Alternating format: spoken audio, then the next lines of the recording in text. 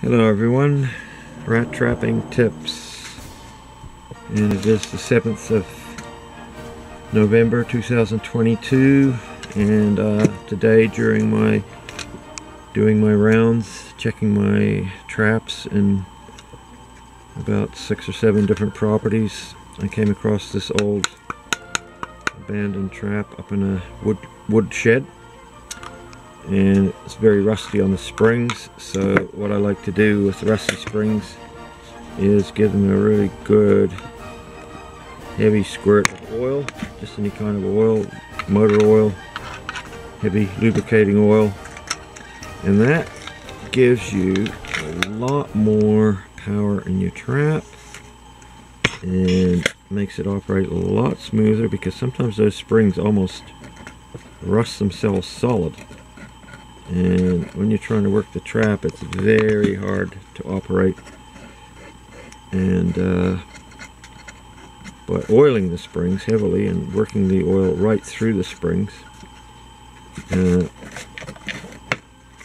get rid of that problem, and you get your springs back, and your trap is good for an indefinite time. But if you don't oil it, then the springs actually will rust through. The kill bar will rust through, everything will rust through. So I've stapled in, spread the springs apart, and then staple in with a staple gun, a couple of staples to keep the springs spread apart, and that gives me a bit of extra power. Now I'm going to put a staple, this fencing staple, regular fencing staple, which I like to bang up a bit just to narrow it up, and it gives it more depth. And it means it goes into the wood. So I put that about the middle, like that, in there, and then hammer it, and it flattens the springs right down, and gives you a good extra bit of power in the springs by compressing them.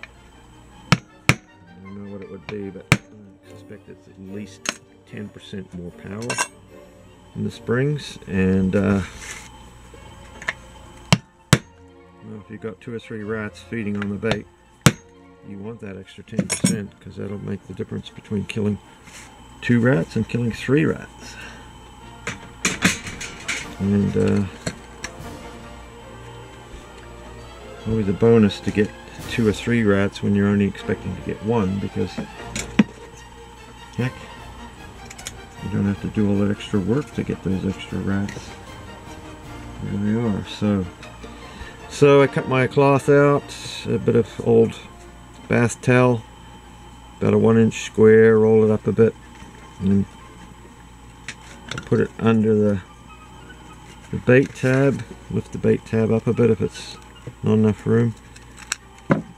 So I've got my absorbent cloth there for the peanut butter. Soak it in peanut butter, and then you just crimp the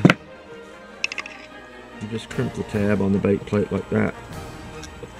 Make sure it holds the wad tightly, and so that part's ready to go. Now this staple, look at that, how it's lifted up, and this is what happens. So what we're going to do is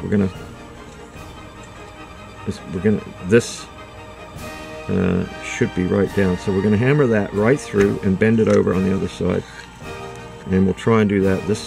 They always have one long staple on these traps. The left hand, if you're looking like this, the left hand staple is always quite a bit longer than that one. I don't know why they do that, but it comes out of the factory every time like that. So you've got one long staple, one shorter, and that one easily goes right through, and you can bend it over. This one's a bit harder to get to go right through, but usually you can still do it enough, and you've got enough, just enough on the short staple underneath, just enough to bend it over, and in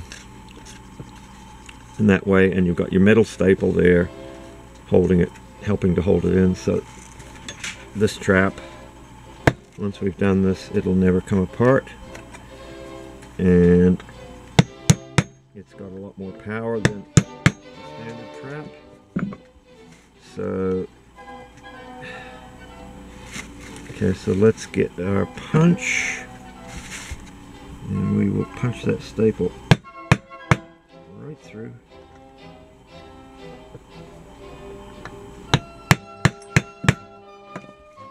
Right through there. Seems to be going through pretty good.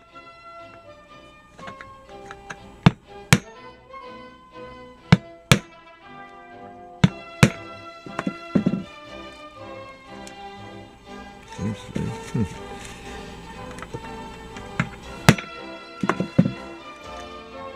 Look at that, didn't even come through the other side. I don't know what's going on there. Definitely went down deep into the wood, but it didn't come through the other side. Okay, so now we'll do the other side. This is how I do the other side, the short side. I get the screwdriver blade right on it. Give it a really good whang. And that one's going through. And I think we've got just enough poking out here that we can get the pliers on like that. And just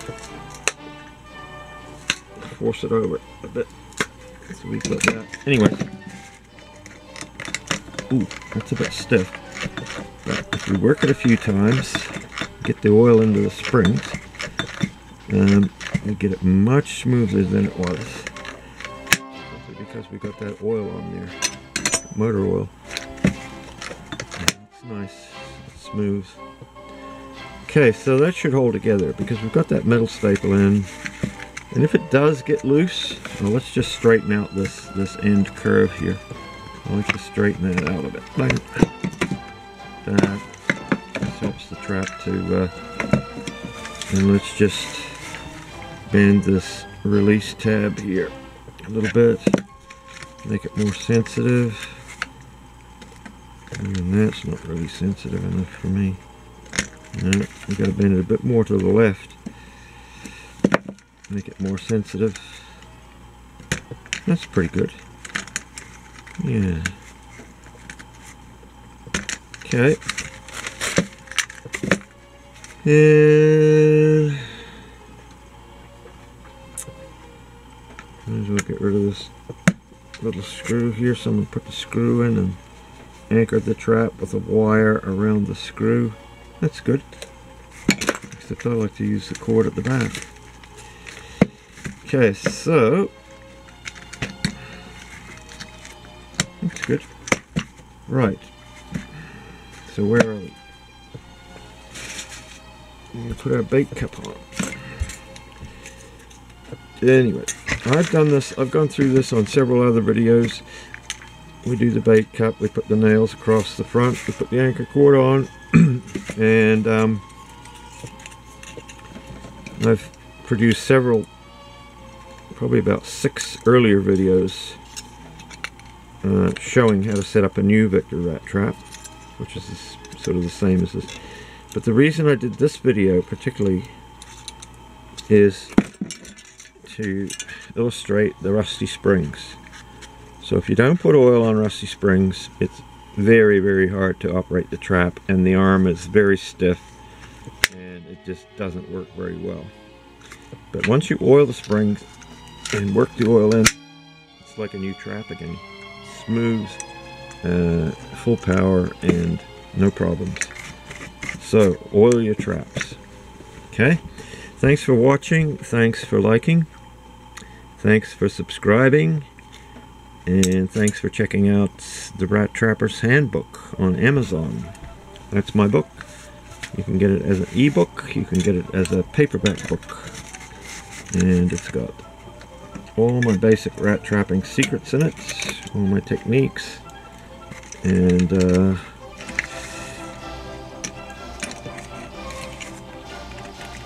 it's worth, if you've got a rat problem and you're having problems solving it, you should buy the book and study it, and watch all of my videos on YouTube. I've got about 170 videos up now on YouTube. So watch them all, study them all, absorb the knowledge, and